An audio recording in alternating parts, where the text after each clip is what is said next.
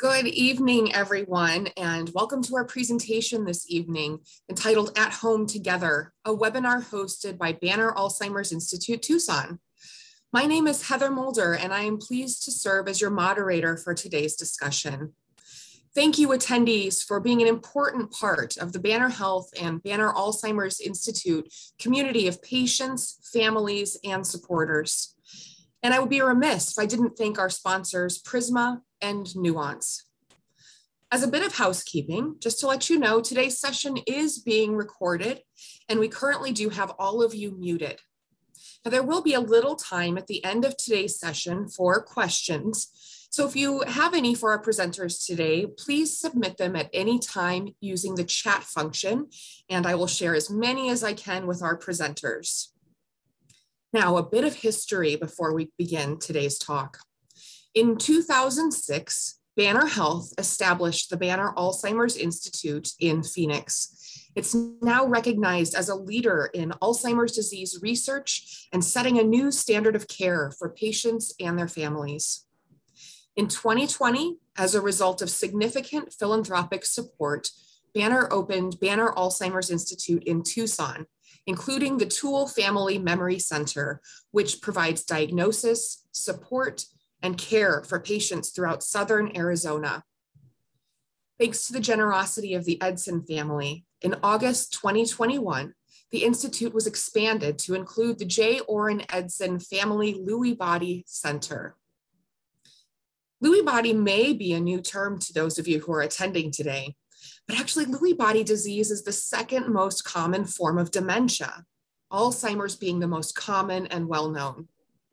Lewy body disease is often misdiagnosed and frequently identified as Parkinson's disease. As a result, many patients receive inappropriate treatment and care, and distressing symptoms may go untreated. While many of you may not have heard of Lewy body dementia, there are many people you will recognize who were diagnosed with this disease, such as Robin Williams, Ted Turner, and Estelle Getty. Today, we are fortunate to have two experts lead us through a discussion of what Lewy body dementia is and challenges a family can face, Dr. Allan Anderson and Helle Brand. Additionally, we will hear and see the differentiators that make the J. Orrin Edson Lewy Body Dementia Center a center of excellence in our community.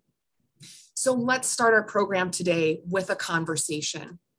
I want to introduce to you Helle Brand, who is a highly experienced physician assistant who has dedicated her career to caring for patients and their families living with dementia. Helle has been with Banner Alzheimer's Institute for about 14 years. She helped establish Banner Alzheimer's Institute Phoenix location and then moved to Tucson to launch the Institute with Dr. Anderson. Our conversation today is going to have Helle Brand, who's going to be joined by a family affected by Lewy body dementia, Donna and TK Warfield. Welcome, Helle, Donna, and TK. Thank you. Thank you. It's good to see everybody. And I want to acknowledge as well, thanks for participating in this program today to all of the participants, and especially TK and Donna, to you. TK, let's start with you. What we want to get is a sense of what you first noticed in terms of changes in yourself. Okay. It was rather acute. I was really, I'm a veterinary surgeon, and I work long hours and that sort of stuff, and I've done that for many years. Been a veterinarian for 41 years at Valley Animal Hospital in Tucson. And enjoy what I do a lot. But one day I was seeing a client and I just kind of collapsed. And it came on very acute. I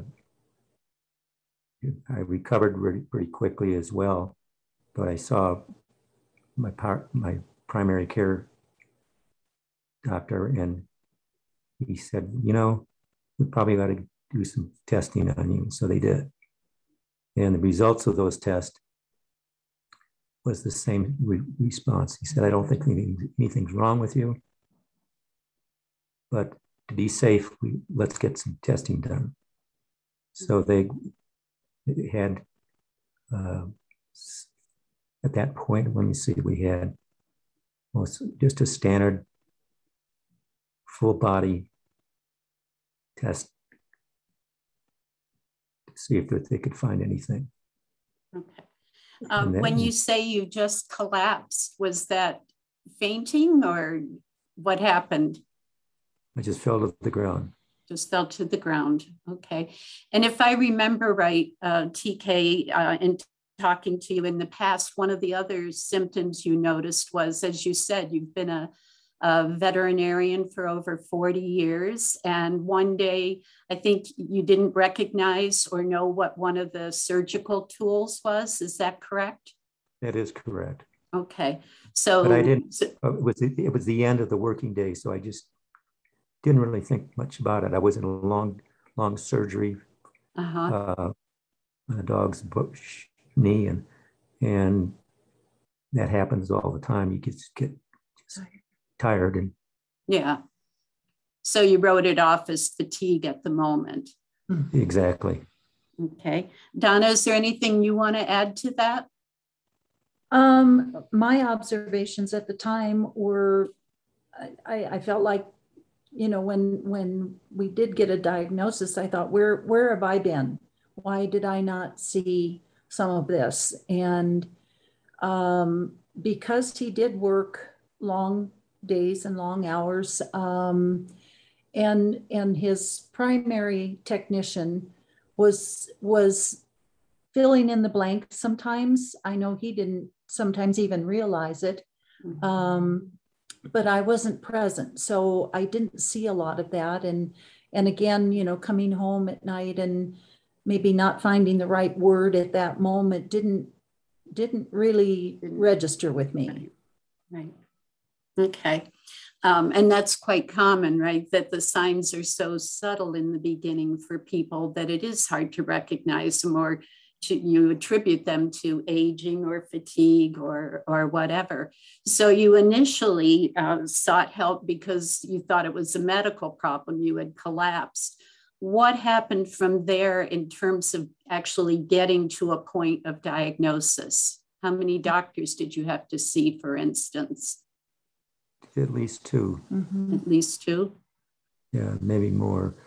My primary care doctor gave me an exam. He said, I don't think anything's wrong with you, but to be safe, let's do more testing. And that was the second doctor, a neurologist. And after a few questions and one of the many cognitive tests that they frequently give, he recommended a full-scale neuropsych exam. It's a long 8-hour exam that takes all day. We didn't jump into that right away from his conversation, but in the fall of 2015, September, he did sit for this 8-hour exam, and it was incredibly awful. The worst exam I've ever had. I mean, they did a good job, not to say that, but it was very hard on me. Yeah, I bet it was a bit anxiety provoking. Very much. Oh, it took me days to recover. To recover from that. Yeah. So from the neuropsych exam, what happened in terms of a suggested diagnosis or recommendations? Well, they came out smiling, and she did rather, and then she turned her mouth, and clearly that there was something that was wrong with me. That she made it very clear, and she said, I'm pretty sure that you have Alzheimer's disease. Okay. And then she talked to us what that meant.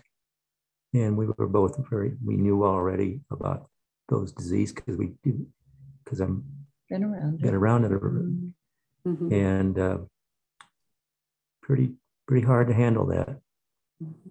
And from that point, we saw the one of the neurologists, very highly recommended and brilliant individual, and we started seeing him, I believe, in January of 2016, and on a regular basis. And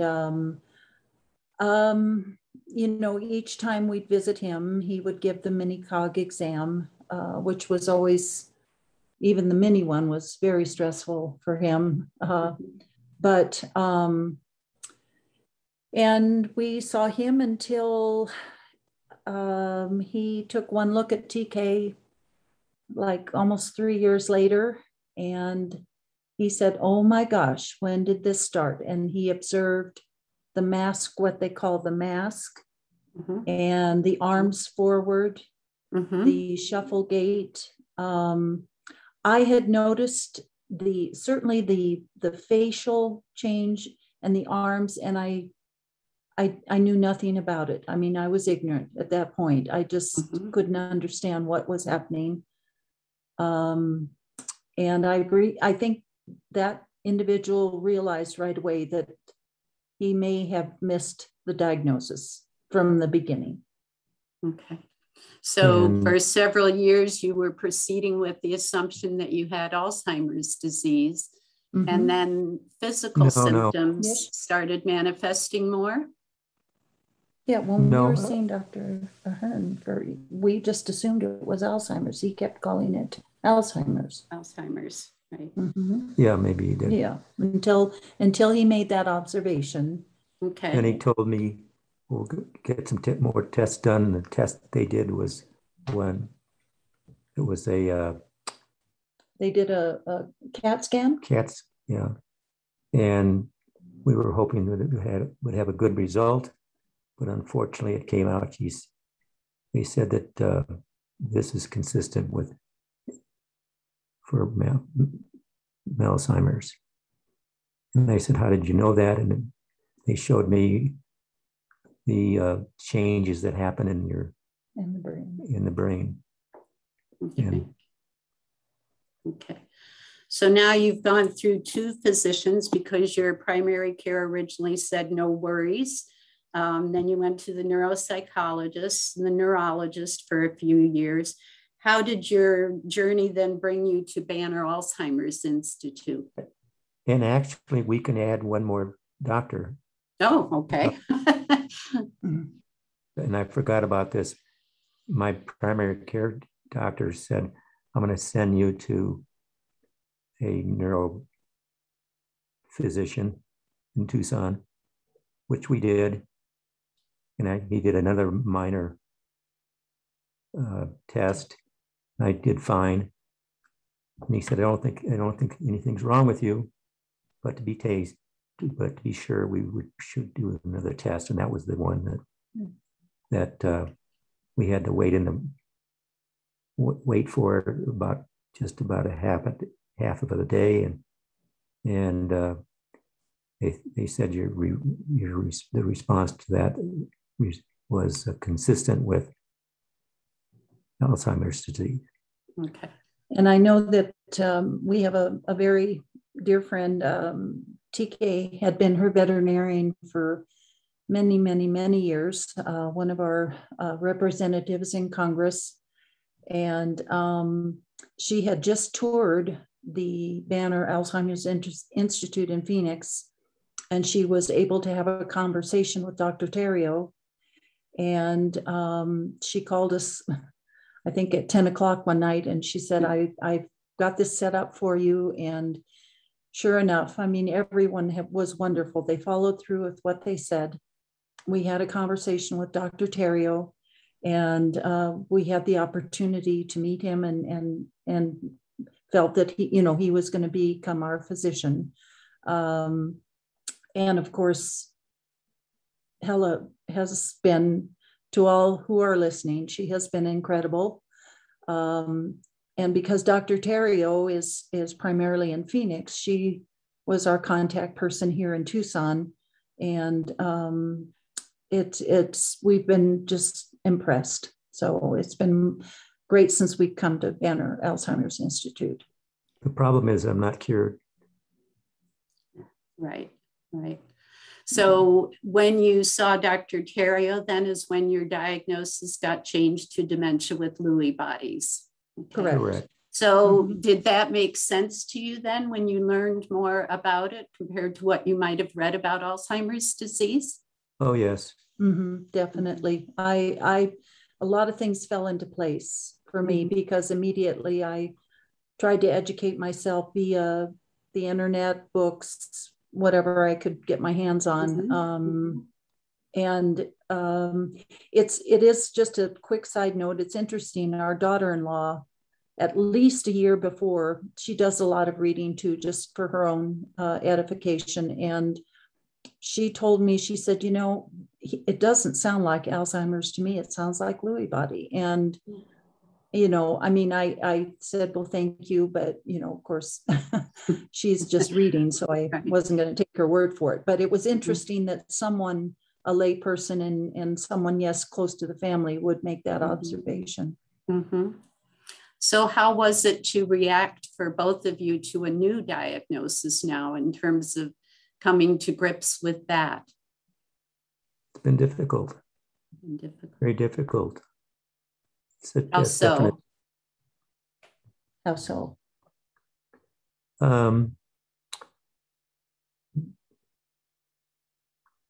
every day is a different day for me right now.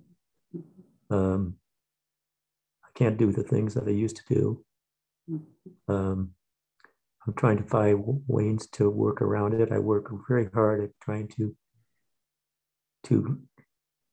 I try to eat as best as we can. And Donna, my wife, is very good about making sure I eat well. I exercise every day.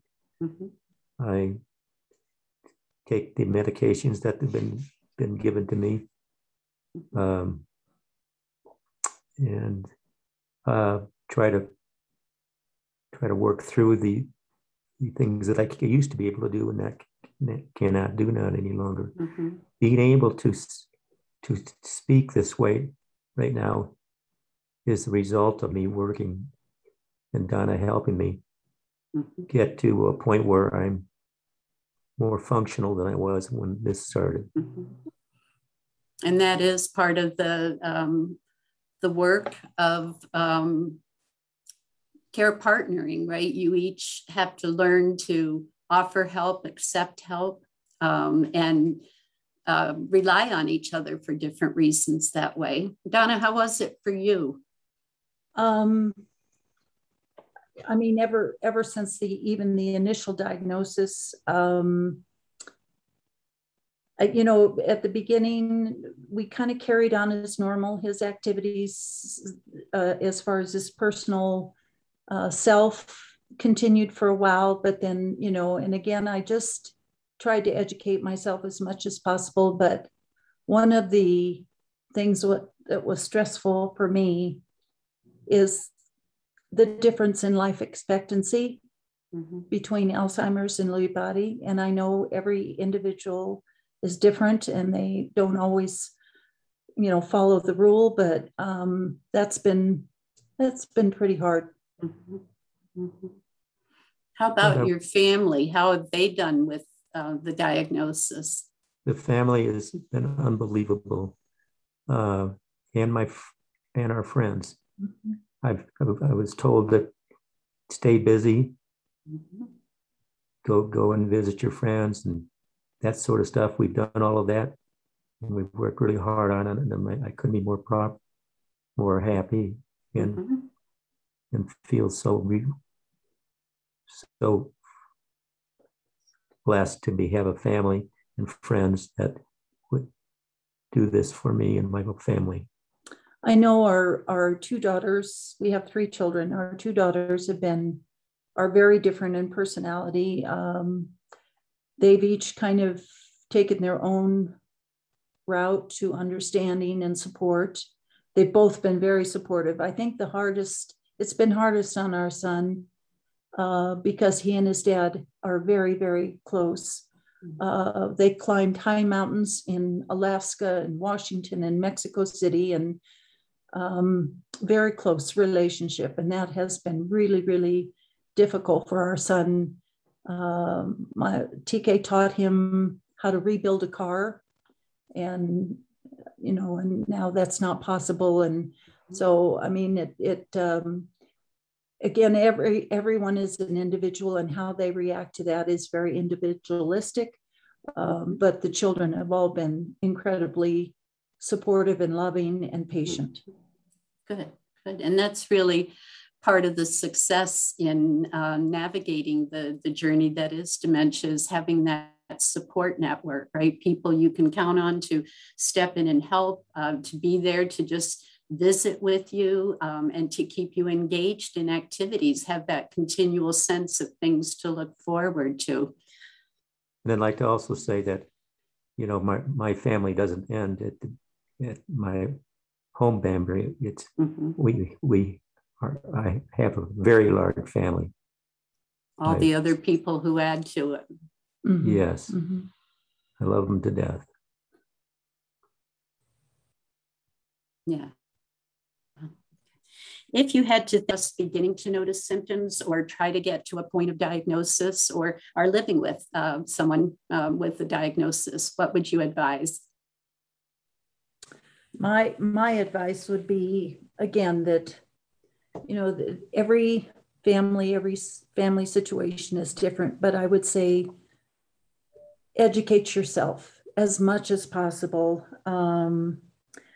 And of course, a lot of information there. You have to pick and choose what is most pertinent for your individual situation. Not everything is across the board. I pray for patience every day. But reach out to as many resources as you possibly can. Books, gyms, activities, diet, just try to make yourself, avail yourself of as many resources as possible. TK, what would you add to her comments? Stay active. And tell people what's happening to you, and I've been amazed at how helpful they've been in understanding and what you're going through. So I don't have any problem. I'll go in and just tell them I have a neurologic problem and I'm working hard to get better, and they help me do whatever I want to do. Someone takes me off to lunch every week or more. And I think that is one of the successful ways to manage, in terms of sharing the diagnosis, is it allows others to step back and help you, right? If they don't know what's going on, they don't know to offer help or how to help you. So when you can be a little more proactive and let them know, hey, here's what I'm experiencing, and even doing your little part to educate them about what you're experiencing, and then letting them be there for you, part of that big network that we talk about.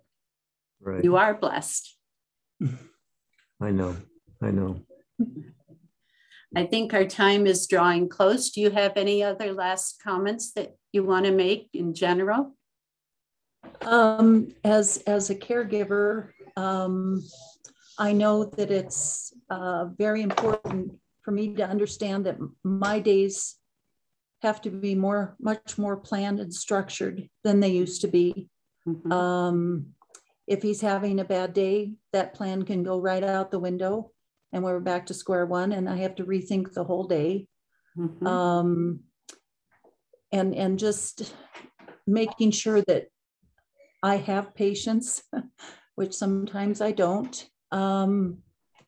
But just knowing that you can't take the day for granted, because like TK said earlier, every day is new. in some ways. And as things move along, you learn new things every day and how to cope with the new things. And so it's just rethinking the structure of your life, really, from what it had been. Yeah.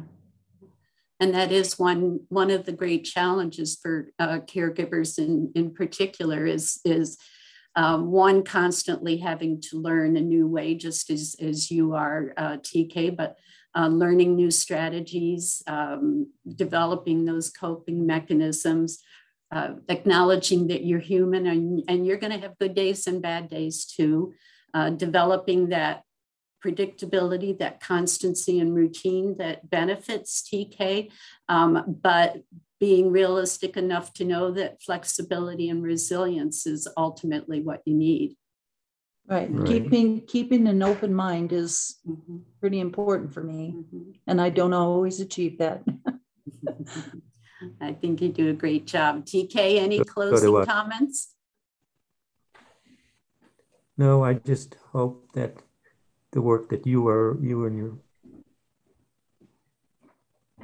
your folks can help the many other people that are going through what I am, and that we can put a closure for them and others in the future. Great. Thank you both so much for sharing your insights, sharing your experiencing. We really appreciate it. And I'm sure people have a better sense of kind of what you're going through or what they might be going through.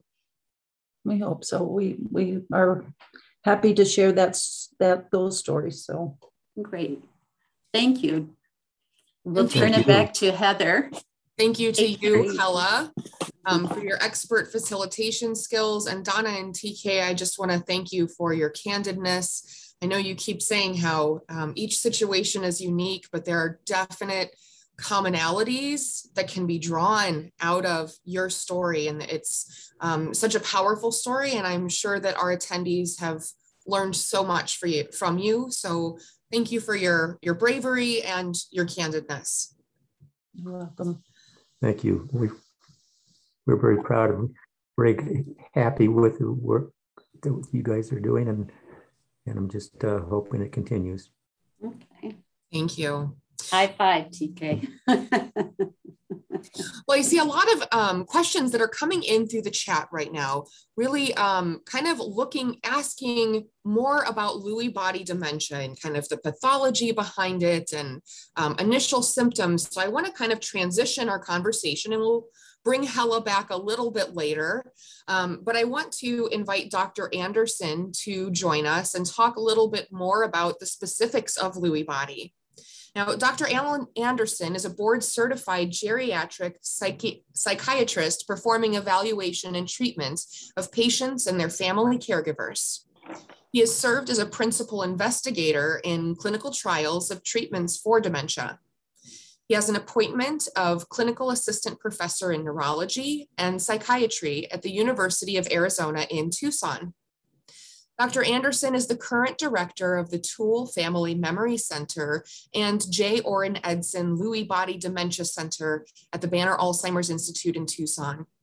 At this center, he leads a dedicated staff of dementia care specialists, providing clinical care to patients and families, as well as leading clinical trials and other research in dementia.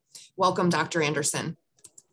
Thank you very much, Heather, and thanks for the great session with Helle and Donna and TK, and giving some personal stories about the way this disease can affect folks.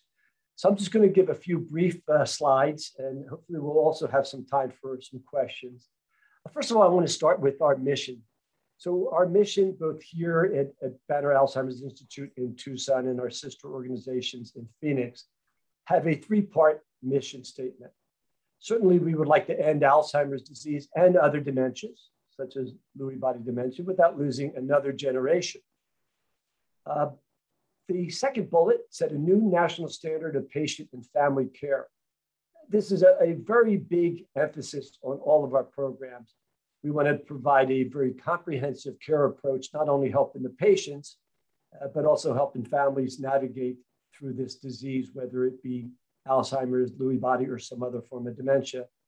And then lastly, forge new models of collaboration in biomedical research. We are engaged in new trials here at the BAI, and we will be engaging in some Lewy body studies as that program gets up and running. Next slide, please. So what is this Lewy body dementia, and what does it mean, and how do we use these terms? So the first thing that's important to tell folks is that Lewy body dementia is actually what we would term an umbrella term. It is not a specific term because it includes two different disease states: dementia with Lewy bodies and Parkinson's disease dementia. Now, both of these are combined to occupy about 20% of all dementia cases. So they're thought to be second now to Alzheimer's disease in terms of frequency. And just quickly, one of the differences is while they both have the same underlying pathology of what's going on in the brain, the dementia with Lewy bodies does not start with movement problems. It starts more with dementia symptoms, and therefore has often been confused over years as if it's something different like Alzheimer's disease. And the movement problems of Parkinsonism start later in the course. In Parkinson's disease dementia, it's the opposite. The movement problems start earlier, followed by the dementia later on. And of course, in dementia with Lewy bodies, 100% are going to have dementia. It's estimated that most Parkinson's patients, as they age, will indeed get dementia if they live long enough and death doesn't come from some other cause. Next slide, please. So what is Lewy body dementia, and what are some underlying causes? There was a chat question about heritability, inheritance of this disease. There are a small percentage of patients that have a genetic influence that causes a disease, but most of the patients with either dementia of Lewy body or Parkinson's disease dementia are not inherited. They're sporadic cases. And another question looked at, well, what are some of the symptoms? Well, we define Lewy body dementia and dementia with Parkinson's disease, first of all, by being a syndrome of dementia. And just to clarify that term, a simple way of thinking about dementia is the loss of cognitive abilities as adults age. And there are some dementias that can occur very early, like dementias due to head trauma, football players, boxers, people who are in bad accidents or repeated head trauma. But most of our dementias start later in life, and that's certainly the case with Lewy body dementia and Parkinson's disease dementia. And the other issue in terms of the other core feature of a dementia is that it has to interfere with day-to-day activities. I mean, you heard TK talking about how early on he had some very much problem of recognizing how to use a surgical instrument that he probably used hundreds of times. So that's the syndrome of dementia. And then Helle is going to bring up a few other associated symptoms, but the major, or what we call core symptoms of Lewy body, are the 4 bullet points underneath syndrome of dementia. And that includes fluctuating symptoms. And in some of the cases, I have cases where that is so significant that people can seem very alert and then 30 minutes later be in a stupor. And that can occur throughout the day, these changes. They often have well-formed visual hallucinations. Now, while this can occur in diseases like Alzheimer's disease and other types of dementia, they tend to occur earlier in Lewy body dementia. And they're often people, they may see people sitting around their dining room table. And sometimes they may say to their spouse, why aren't you serving dinner to these people? They look hungry. They can, in many cases, be non-threatening, but in some cases, they can be threatening. So these are something that really can help us make the differential when we're seeing patients with that symptom. They have a lot of sleep problems, but one of the more prominent problems with sleep is something called REM, behavioral sleep disorder, REM standing for rapid eye movement.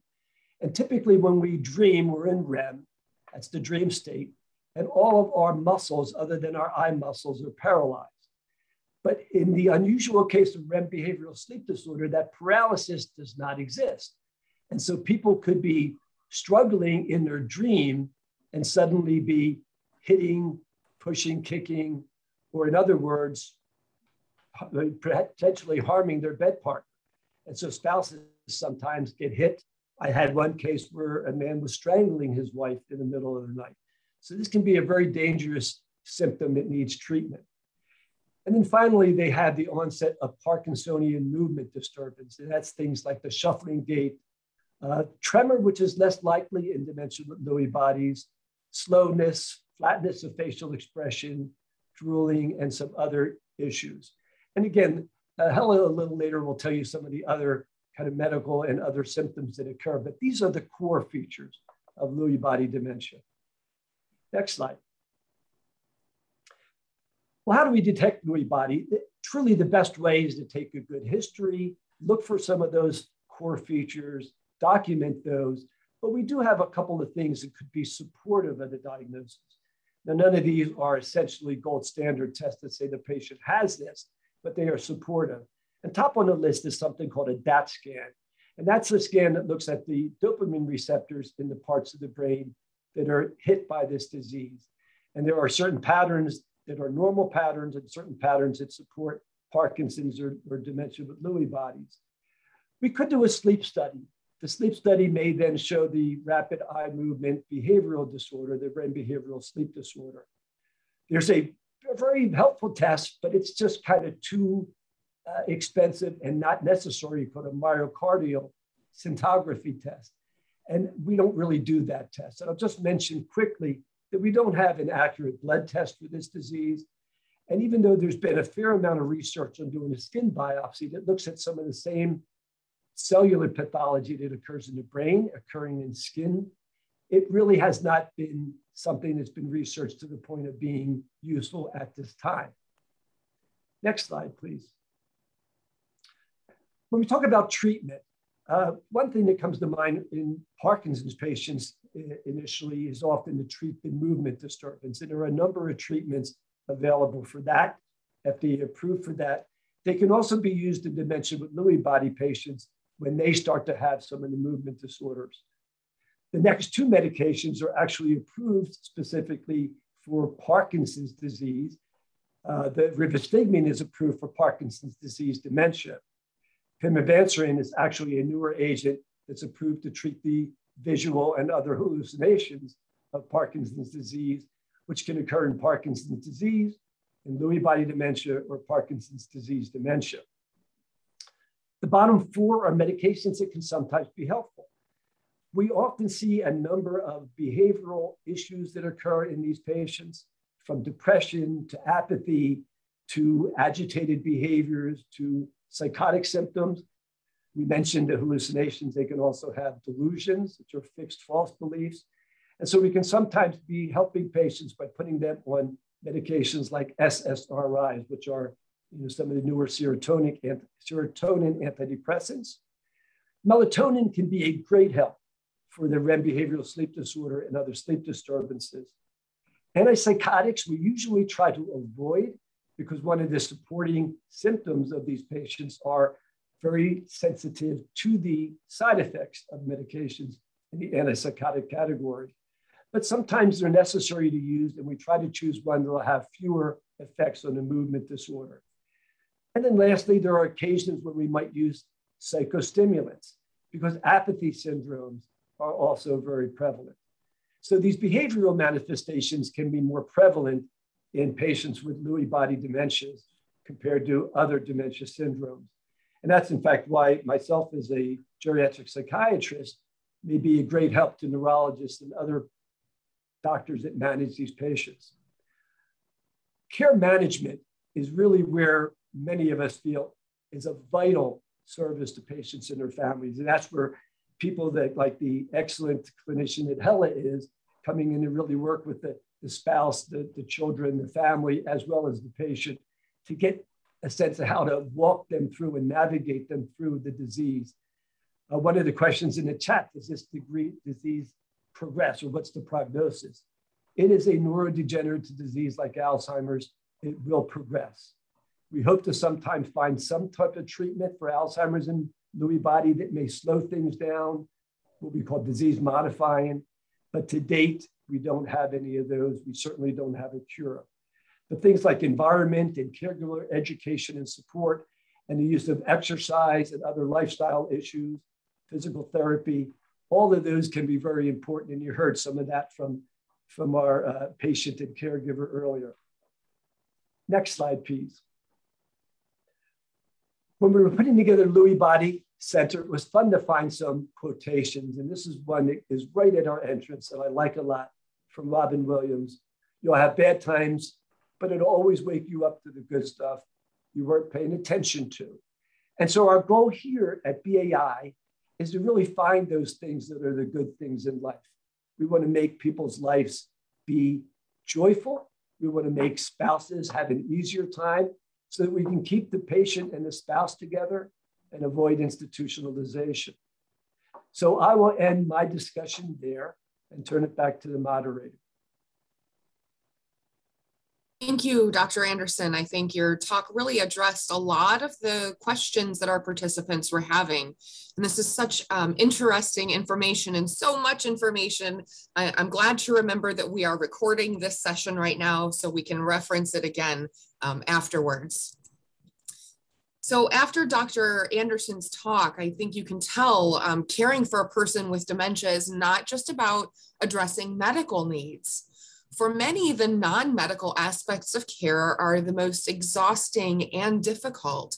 So I want to invite Helle Brand to join us again and talk a little bit more about those non-medical aspects of care. Thank you, Heather. So we're going to talk about the challenges of Lewy body dementia, kind of what sets it aside from other dementias in a lot of respects, even though, as Heather said earlier, there are commonalities. The pathway ultimately is a commonality amongst all dementias, but the initial presentations and how it progresses over time can vary between all of the dementias. Next slide. So some of this will be review or just reiterating what you heard from Dr. Anderson. But one of the challenges with Lewy body is that there can be kind of physical health or general health symptoms early on. And one of the questions I saw in the chat room was, why did TK fall to the ground? Well, these are people who can have fainting or near fainting episodes, what we call syncopal or near syncopal episodes. And it's because they can have more instability of the blood pressure and their heart rate. So that may very well be what happened in that moment. And really the challenge is that that part of the nervous system, the autonomic nervous system that controls our bodily functions isn't as effective. So other symptoms they can have, you already heard about the intolerance to medications. They can be very sensitive to medications. The REM sleep disorder you heard about, but difficulty controlling their body temperature, often complaining that they're very cold on a hot day, for instance, or sweating profusely, changing from moment to moment. Constipation, erectile dysfunction can be challenges as well. Okay, next slide. And a big part of managing Lewy body, as it can be with any of the dementias, is managing the emotional and behavior symptoms that we can see. So the challenges can be early onset of depression, of anxiety, as they learn to adjust to changing functional abilities. And I think one of the big challenges is if we compare those who have Lewy body dementia to those who have Alzheimer's disease, is the cognition, even though they're experiencing changes in memory and thinking, tends to stay more intact for a longer period of time than does the comparable person with Alzheimer's disease. So I'm not surprised to see someone with Lewy body come in moderate stage and say, hi, Helle. And the person with Alzheimer's might say, oh, I've seen you before, but not recall my name, for instance. So with that cognition kind of intact, it makes them more sensitive to the changes. And we're going to talk about the physical changes that really represent the challenge for them. Anxiety can come from trying to do those things. As you heard TK say, I know about veterinary medicine. I've done this for over 40 years, but all of a sudden not recognizing a tool or somebody else I worked with who worked in a nursery and couldn't think of the names of plants anymore in the moment. So that can make it difficult. A lowered frustration tolerance. So things that used to be done so easily, efficiently, and without second thought become a great challenge. So that can cause these mood changes. Dr. Anderson already alluded to some of the behavioral changes with the hallucinations. And I think one of the distinctions, again, is if we look at Alzheimer's disease, we don't always see true hallucinations as we do in dementia with Lewy bodies. Oftentimes what we see is more illusions or misperceptions. So they see a reflective surface and view it as people in the house, for instance, see a picture of themselves in the mirror, misinterpret pictures in the living room as people. So I think it's a difference and misperception can be seeing a crack in the sidewalk and thinking it's a snake. So it's not that they're truly hallucinating, seeing a snake, they're misperceiving something in their environment. Next slide. So when we look at the physical symptoms, this is really what affects people with Lewy body or dementia with Lewy body syndrome much earlier than somebody in Alzheimer's disease, where we may see some Parkinson's-like features in the later moderate stage, for instance. But the challenge is when you've got shaking in your hands or tremors, and you can have them in your face, your legs, your trunk, and your muscles are progressively getting stiffer or more rigid. Your movements are much, much slower, your posture more stooped, your balance and coordination are nowhere as close to where they can be, which puts you at risk for falls. And then you heard about drooling. And I think a big challenge, again, that can contribute to that depression is the difficulty communicating. So if you listen to TK, you might have heard that his voice was a little bit softer and he had to work, as he said, I'm working today. So we heard a more normal voice, but their voice becomes very soft, very raspy. And as their head comes forward, you really can't hear what they're saying all the time and they can sound more mumbling. So just communicating in a way that you normally would can become a challenge. And then the other is we can see that masked face that you heard them talk about, that sense of not registering any expression in their face. And if you saw in the earlier slide in the emotion side, that sometimes is interpreted as depression and it isn't always depression. And they can have decreased eye blink. So what do we do for these people in terms of our services and in general? Next slide. So an important part of it in all of our visits, and particularly through our family and community services program, is to provide that necessary education and counseling. And it is a system that gets affected. So there's the person with the dementia, there's the caregiver, there's the family, and they all need some level of education and support and learning how to cope, learning how to manage a day effectively from day to day. So Donna talked about, creating the structure, but leaving flexibility so that the day doesn't become more stressful than it needs to. So the way we provide support for our caregivers, all virtually right now, and I think it's a credit to our team that there was not a dropped moment in COVID. We went from doing live in-person presentations to doing virtual support groups, virtual life enrichment classes, and caregiver education classes. So these are all open to people. We have a wealth of written material that we can point to people, and then also just community resources. A big part of it, obviously, is managing symptoms. So managing the mood, managing behaviors, managing the dementia itself and medications, helping understand how to use medication strategies to address mood, behavior, how to promote communication. And then I think the really exciting part in terms of if you picture yourself in that physical situation that we talked about with the J. Edson Center now, we're going to have the opportunity to offer these people the necessary physical therapy, speech therapy to maximize their function through big and loud programs. So they learn to move in large movements rather than the close and stiff movements.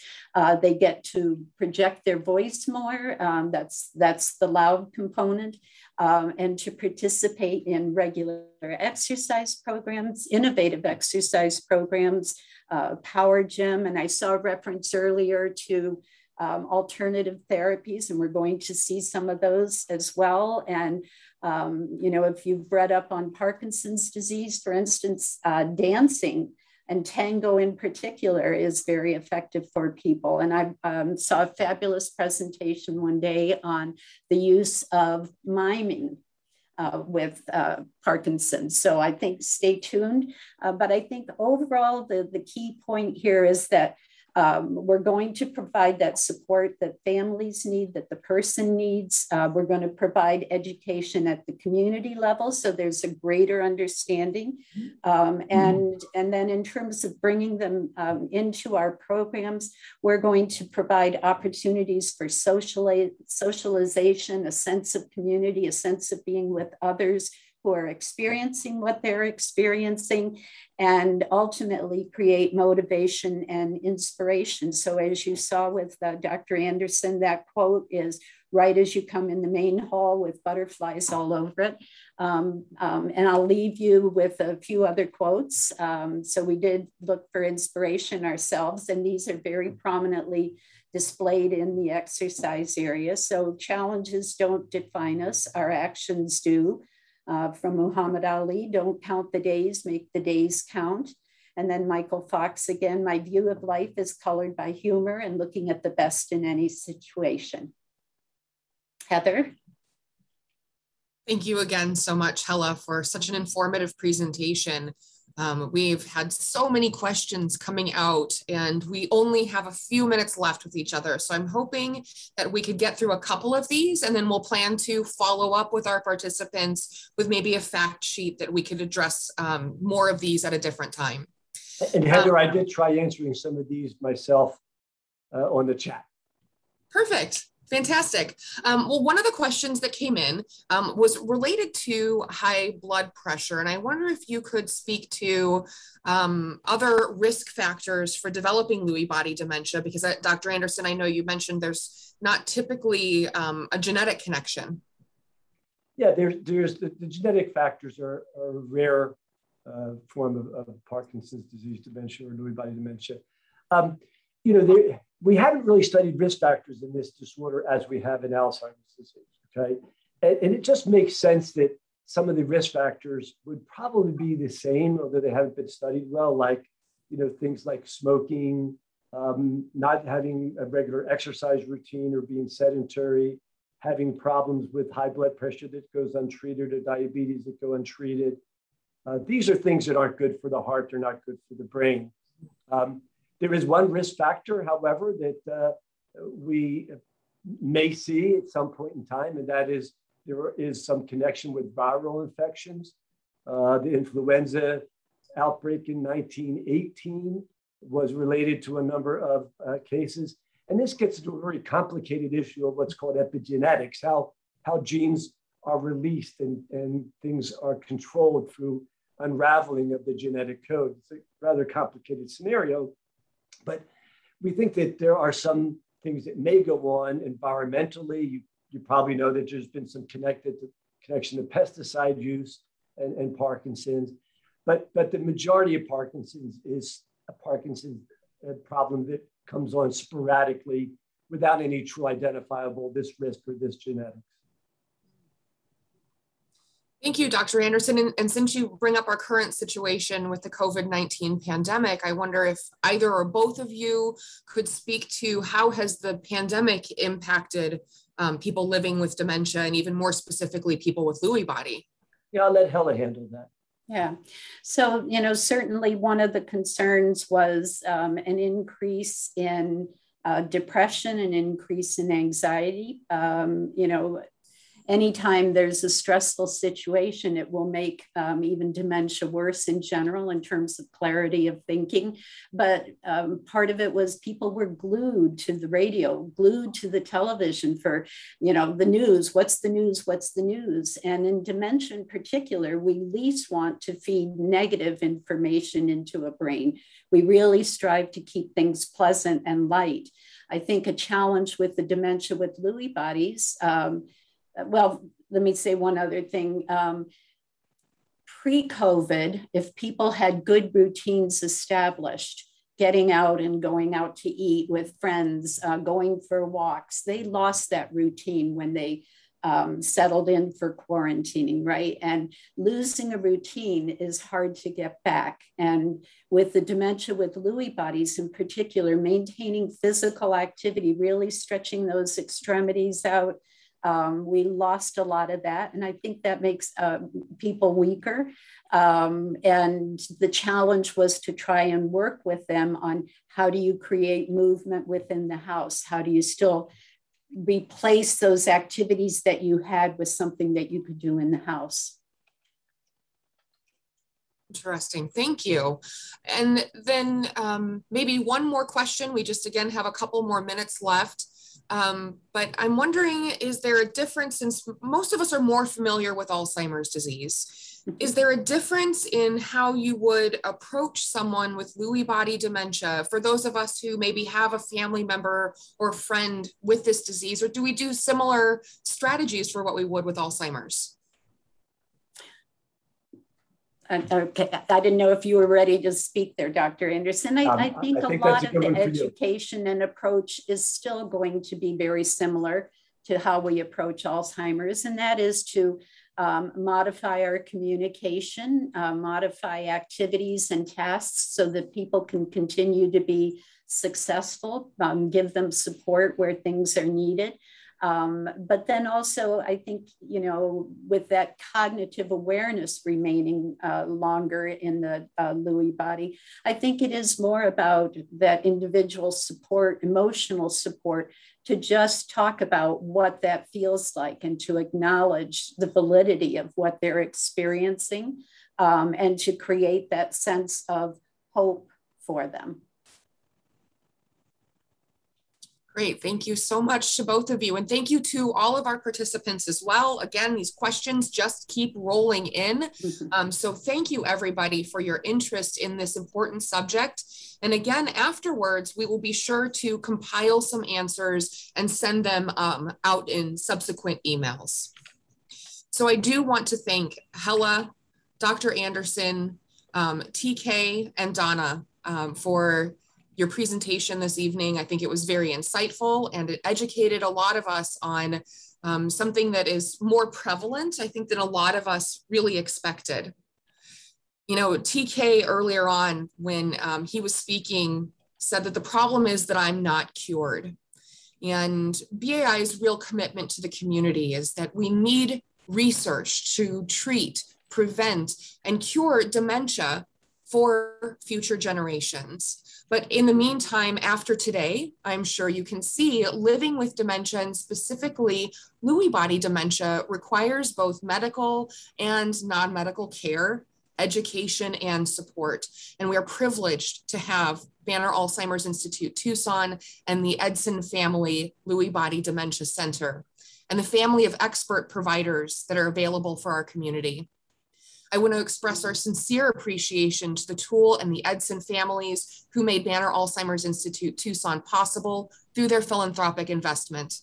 Thank you to all of our virtual guests this evening, and thank you again to our sponsors, Prisma and Nuance. Take care, everybody. Goodbye.